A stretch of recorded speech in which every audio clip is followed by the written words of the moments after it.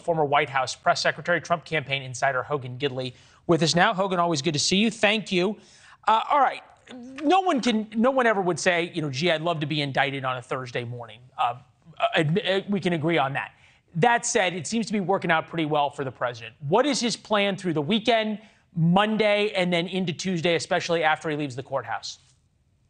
Well, I've not talked to the team about this or what they plan to do over the next several days. I can tell you, though, that he can weaponize this in two ways. And you hit on one of them, playing the clip from Mike Pence there. Donald Trump can say he's the victim of a weaponized, politicized system that goes after him consistently, whether it was Russia, Mueller, indictments, impeachments 1 and 2, all the ways they continue to go after him, staff, family members, businesses.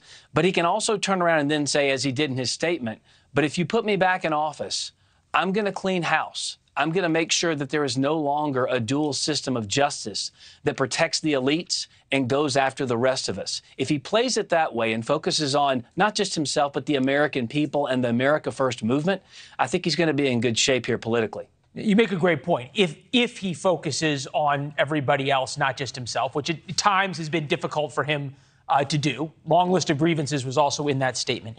You've been in these planning discussions, and there's probably nobody who has been a better showman or user of the Oval Office and then the media spotlight that follows, either as he was candidate, president, or now a former president, than Donald Trump.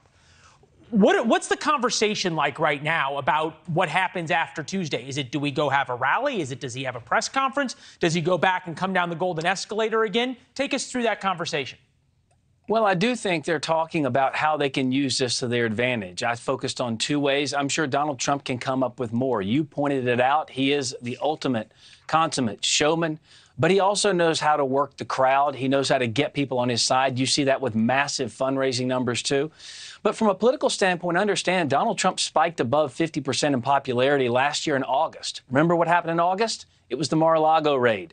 The same thing, I think, politically applies here, and that is when the American people feel as though someone is being attacked unjustly, they will rally around that person. 62% of Americans right now believe that this is a politically motivated attack on Donald Trump. That includes 70% of independents. So despite the fact that the mainstream media continues to say this is all legitimate, Alvin Bragg is the champion of champions, he is our hero, he is doing this just for the goodness of the legal system, the American people aren't buying it because they've seen this play out too many times at this point, and they're not going to listen to those crying wolf. At some level, I never cease to marvel, just as an observer, at the way Donald Trump has flipped everything we know about politics on its head. Somehow, he has gotten indicted, and in the end, it helps him and hurts the rest of the people who is running against him for the 2024 nomination. It defies everything we know about politics. Yeah. That said, this means that over the next 18 months, the word Stormy Daniels is going to keep coming up over and over and over again. That may play very well, as you have laid out, with Republican primary voters. And this is what Democrats hope, right? But that when it comes to the general election, pictures of Stormy Daniels and the trial about Stormy Daniels just does not sit well with suburban housewives in Ohio and in Michigan and in Georgia. Well, a couple things. First of all, Alvin Bragg, an indictment's different than a conviction, right? We're way far off from that. But Bragg is going to get everything he wants out of this. He's going to be the toast of the town. He's going to be the hero. Big bad Bob Mueller couldn't do it. Speaker Pelosi couldn't do it. She tried twice. And all of a sudden, this ragtag DA from the borough of Manhattan, he's the one who got Donald Trump to get a mugshot. He's the one who got Donald Trump to receive an indictment. So he's going to get everything he wants. He knows this case, from what we've heard so far, isn't probably going anywhere from a legal standpoint. And I'm no attorney, but I listen to the experts. Jonathan Turley called this legally pathetic.